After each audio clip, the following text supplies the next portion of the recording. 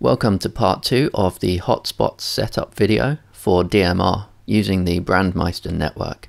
In this video I am going to be programming up the radio using the programming software, and then I'm also going to be showing you how to use the radio. So I've started here with a completely blank code plug, if you like to call it that. And for those who don't know, code plug just kind of means the programming that you're going to put on the radio. So this is completely blank. And the first thing I'm going to go and do is put my ID in here. So this is my ID number. So this is mapped to my own call sign. So obviously you're going to have to put your DMR ID in there. If you don't have one already, then you can go and look at my DMR IDs video. And just in case there's anyone watching this who is not very knowledgeable about amateur radio and stuff, this is for those who have an amateur radio license already. If you don't have one already, then you're not going to be able to use a hotspot in this way. The next thing we're going to want to do is go over to the digital contact page of settings, and we're going to want to program in a few talk groups. So when someone says talk group, it means a group call. So we have to make sure it's set to group call for these. And I'm going to program in, let's say, worldwide, which is a very busy talk group on Brandmeister, and the talk group number is 91. I'm also going to program in, let's say, United Kingdom, and that is 235. And let's say we also want to program in TAC 310, which is another common talk group, and the number for that is 310. Now I'm also going to program in a private call, which is going to be the echo call. So if you talk into this one, it will just play the audio back to you, and that's useful for checking that your own audio is working and it's at the right volume. So I'm going to call it echo, and the number for that one is 9990. So the next thing to do is head over to the channel information section. Just click on the plus to expand that, and here we've got the default channel that's already in there. I'm going to change this channel so that it's programmed up ready for my hotspot. So obviously select it onto the digital mode, change the frequency to whatever frequency your hotspot is on. So that is the frequency I'm using at the moment. Make sure to change both of them, the RX and TX frequencies.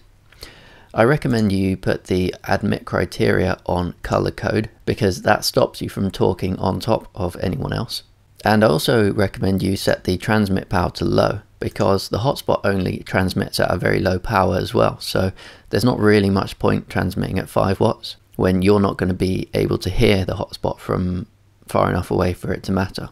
The other thing to check is the color code. So just make sure that that is set the same as you have on the hotspot. By default it's usually on 1, so normally you can just leave it. The repeater slot doesn't matter at all on hotspots, or at least on simplex hotspots. If you get a duplex hotspot then it might be different, but on the simplex ones you can set it to either of these. It really doesn't matter, because there's nothing to synchronize it and tell the radio which time slot is which, so it really doesn't matter. Now those are the basic settings for the channel set. And the only other thing we're going to be changing here now is going to be the contact name.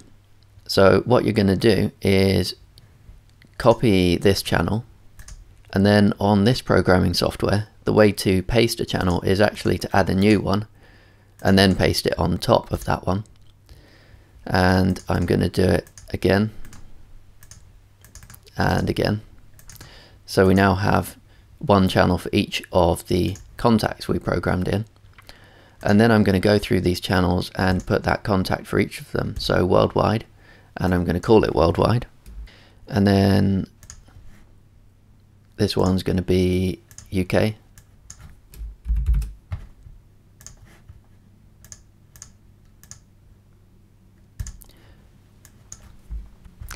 And finally,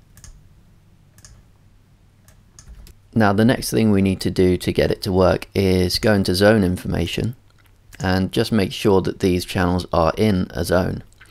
So the zone is just kind of like a folder on a computer. It's a way of organizing the talk groups. So this zone I'm going to call Hotspot. So you might have a zone for Hotspot, and then you might have, let's say, another zone for analog repeaters, like that. And then you could go on the radio and select which zone you want to be on.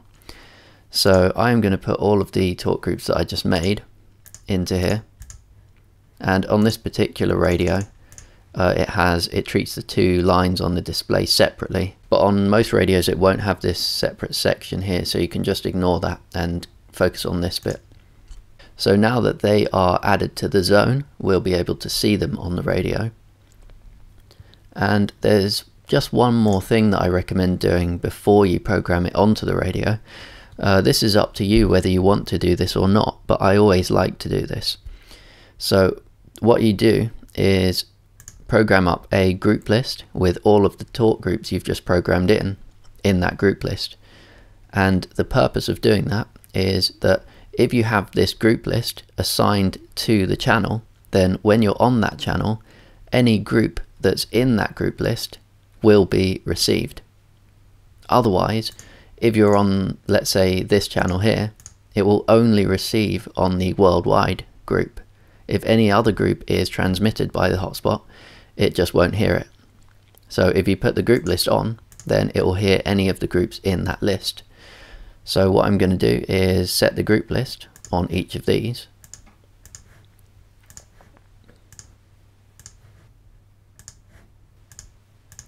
And then just make sure that they're in that group list. So to do that, it's in this section here.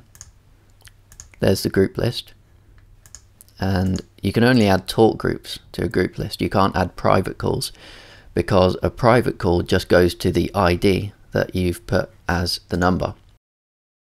So the only way to receive a private call to a particular ID is to have that set as your own ID. That's why we can't add private calls to a group list. So now that that's all done, I think we're about ready to program it onto the radio. So just click on the right button, make sure that the radio is plugged in, and hopefully it should work.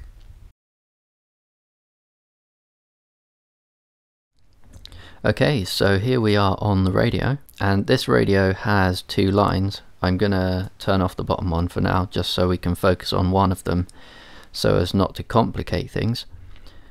So you can see that the talk groups that I programmed in are in there and ready to use. So the first thing I'm going to try is using the echo contact. 2E0KZA, just testing the hotspot. 1, 2, 3. Let's see if that comes back. It should do. 2E0KZA, just testing the hotspot. 1, 2, 3. Yep, so that's pretty good. And then I'm going to go on to one of the other talk groups. So I haven't got any of these programmed in as static talk groups at the moment. They're only dynamic.